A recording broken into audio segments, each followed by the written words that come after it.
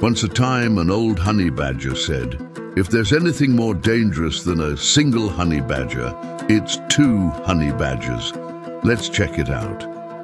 Honey badgers, known as the world's most fearless animals, when it comes to love, they suddenly become a psychopath, risking their lives like there is no death. When they love fully, no hesitation, no regret. Today, one of the strangest events ever to occur in the Serengeti is unfolding. Two honey badgers, defying the odds, stand back to back, fighting 8 treacherous wolves.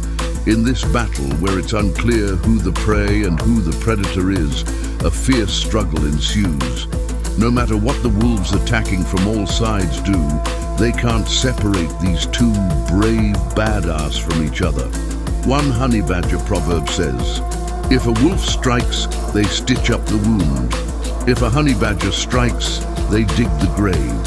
If you're curious about the end of the video, the honey badgers are still alive, but we need to count the wolves again.